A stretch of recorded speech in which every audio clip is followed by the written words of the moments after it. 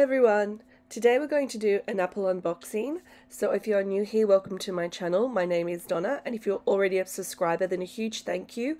I really appreciate it so much, and welcome back. I'm going to feature the latest iPhone 15 Plus in this prettiest of pastel pink shades, along with the Apple Silicone Case in Guava, which I qualify as more of a strawberry red type of pinky vibe. I hope you enjoyed today's video, so let's unbox away. Let's take a look at the box. So on the front of the box, you can now see at the top the dynamic island, which we will now have on all the iPhone 15s. And of course, here's all the sides of the box. And now let's take a look at the back. So again, there is no plastic packaging anymore in these. Apple's commitment to be more environmentally friendly. So let's rip these stickers off so I can show you what's inside. Now, the particular model iPhone I got was the 512GB model. And as mentioned, this is a lovely pastel pink shade. Later in the video, I'll compare this with other pink Apple products in case you are buying this online and want to understand just how pink this is. Also in this video, I'll be shooting everything in natural light with no filters so you can see its truest color, and I really hope this helps. My initial impression is how lightweight this feels. It's aluminium or aluminum design with a ceramic shield front and color infused glass back gives it a frost matte-like finish. Compared to the iPhone 14 Plus, I definitely prefer these matte logo vibes. So let's look at the phone's edges. On the left side, we have the mute switch, we have the volume up and down, and the SIM tray. Please note there is no action buttons on the iPhone 15 or 15 Plus. Here's the top of the iPhone, here's the right-hand side with the power button. On the bottom, we have the charging port USB to C, along with speaker and microphone. Say goodbye to tons of annoying fingerprints with its fingerprint-resistant oleophobic coating. And if you didn't know, like me, what oleophobic means, it means materials that are resistant to oils. The display and edges have rounded corners that follow a beautiful curved design, and these corners are within a standard rectangle shape. For comparison, it's safe to say that the edges and corners of the iPhone 15 models are curvier than, say, the iPhone 14s.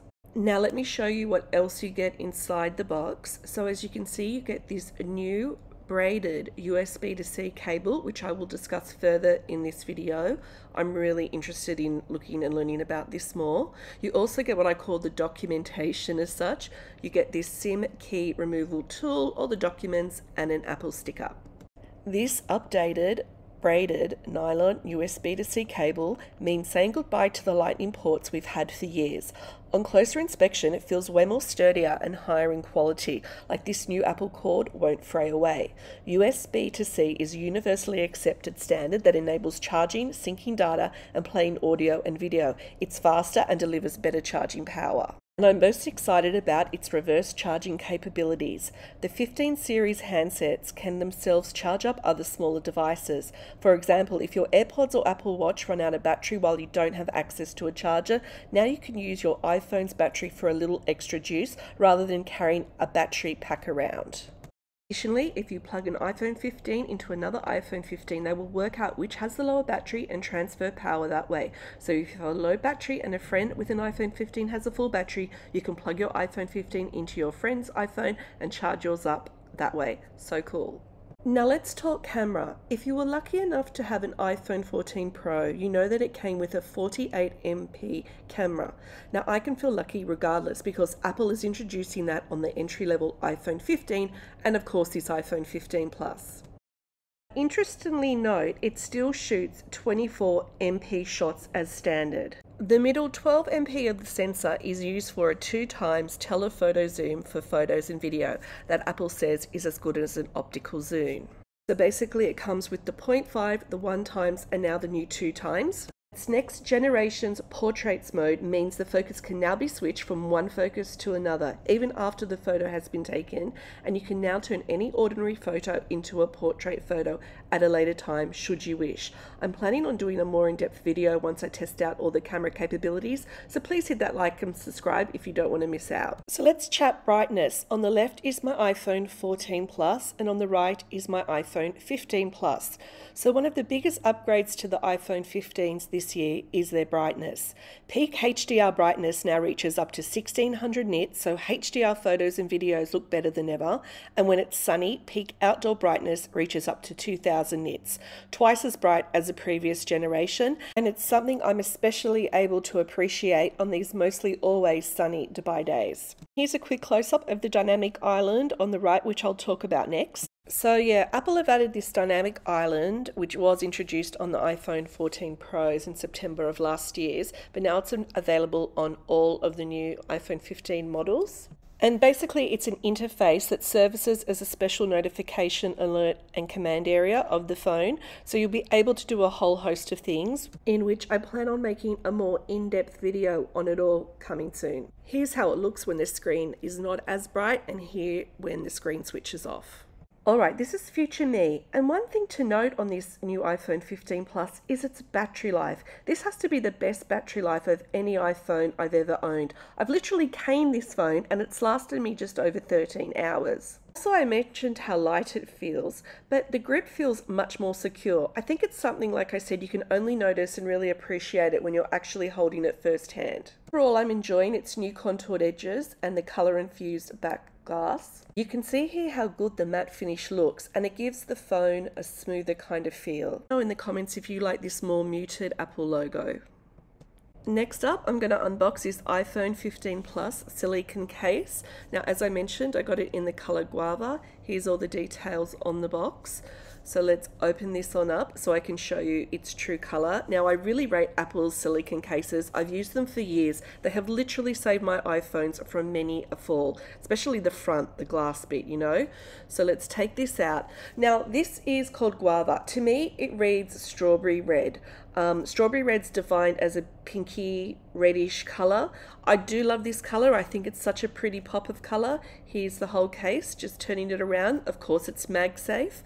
Now let's see how it clicks on to the phone just perfectly. And I love this pop of pink and reddy pink on it. So cool. Everything fits great. And like I said, these protect your iPhones really well, in my opinion. Here's another close-up just so you can see. And this is how it looks from the front. Now I'm shooting the case and the iPhone 15 Plus in pink in natural sunlight for you.